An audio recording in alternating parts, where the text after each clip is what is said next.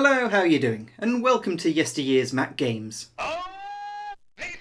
Today we're taking a look at what may well be the best Jezz-Ball clone ever made. And I've had a look around. There really isn't anything that looks anywhere near as fun as this. So, for situations where you positively absolutely feel the need to divide and constrict a series of spherical hazards, Barrack is the game for you. Well, it was only a matter of time until I covered a game published by Ambrosia. I'm going to go out on a limb here and suggest that the Ambrosia brand was probably the most well-known of the Mac-centric shareware organisations, having brought games like Bubble Trouble, Hyperion, Mars Rising and of course the Escape Velocity trilogy onto the Mac scene. As of 2017, the company still technically exists, although they haven't developed anything in years, and complaints of having to wait long periods of time for someone to send them license keys are all over its forum. Barrack then was created by Greg Lovett, who explained in an interview for Ambrosia's newsletter that the incentive behind the creation of this game was born from being unable to find a Mac version of Kix, and feeling that there was more that could have been done with the concept. The initial prototype was apparently quite different to the final release, and Greg even hinted on letting it out, which would be fascinating, although it probably won't happen. So as things were adapted, the game we know as Barrack today became more akin to Jezz-Ball, albeit far more advanced.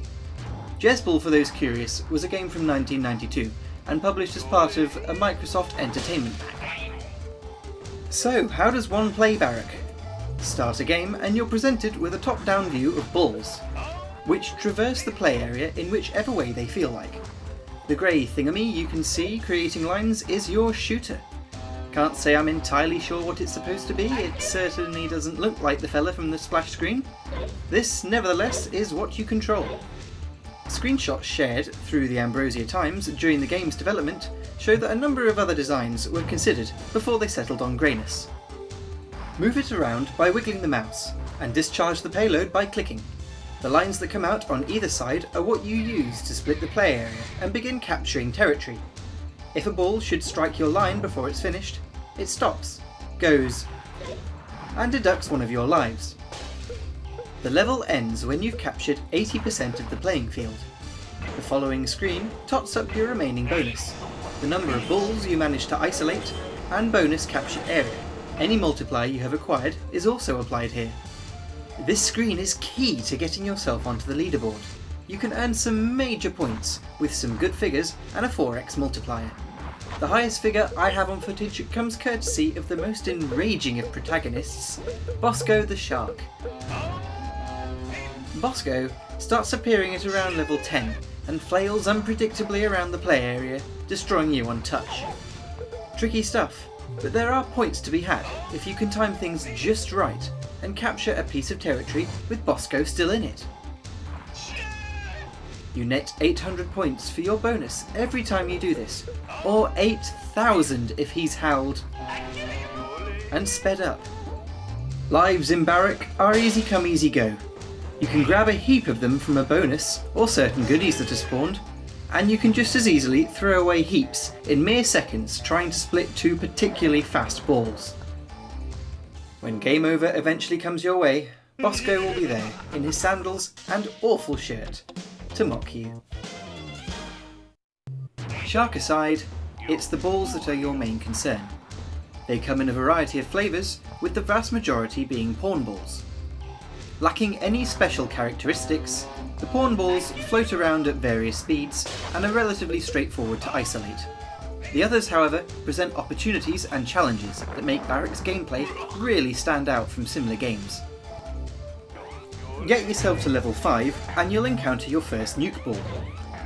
These bouncing botherations are atomically unstable, and when confined in a small enough space, they will explode, taking all other balls within the same box with it. None of them will return in subsequent levels, so making best use of the nuke balls to wipe out as many other balls as possible is key to keeping the playing field as manageable as possible. Be careful when you're doing this. The last thing you want to do is waste a nuke ball, like this.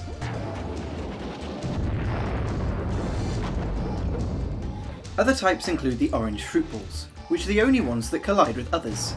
Slow on their own, they rocket around the play area whenever another ball hits them. Speeding fruit balls have the capability to alter the bounce trajectory of a nuke ball. The eyeballs are called sentry balls. These change direction to home into your shots. Pretty straightforward. Ooze balls are bright green and need to be isolated immediately.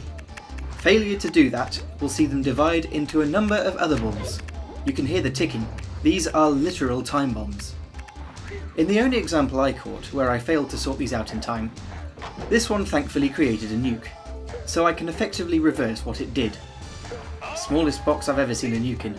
Under normal circumstances, they explode well before the box is this small. The final ball type is made of glass. 3 hits from one of your shots, or another glass ball, will see them smashed to bits. Glass balls can play a big part in getting a fat bonus. Isolate one in a big section, take away as much space from other balls as you can, and then sacrifice a few lives to smash the glass ball and hopefully net a nice overachievement percentage. The last thing to mention are the yummies. Yummies spawn from a yummy cake and can be collected by having it collide with an active shot. Thunderbolts speed up your regular shot marginally. Keys grant extra lives. Magnets can be used to attract all the pawn balls to the side of a box for an easy shot. And the laser cartridges allow the firing of a supercharged shot. Overall then, there are heaps going on here that keep the game manic and fresh.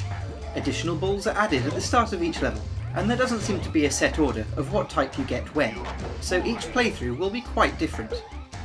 The sound effects are quite silly, and deliberately so, as this was a trait Ambrosia used to differentiate itself from other shareware developers. The music's an odd case. It's been playing throughout the video. You may have noticed it's about a minute in length. While most Mac games use MIDIs, mods and MAD-H formats for the music data, Barrack opted to provide its tune through looping sound files. Having noticed that the sound files don't fit properly, I've actually snipped together what we're hearing from the individual files, as a direct recording is immensely distracting. The README hints that this is down to certain video cards, so unfortunately the only fix to the botched music is to try different hardware. This issue aside, Barrack will run on most classic Macs, so both 68K and PowerPC models. It will also run under emulation, although with a peculiar bug. Balls that spawn in for the first time will not move an inch, making the game a lot easier. Beyond level 10, Barrack really is quite a challenge, and very addictive. Fighting for the high scores is rewarding and frustrating, and a bit of luck really helps out. And that's it for this video on Barrack. For more videos on old Mac games, why not take a peek at some of the other ones that I've done? New videos will come periodically, so I would very much encourage you to subscribe. So until the next time, thanks ever so much for watching.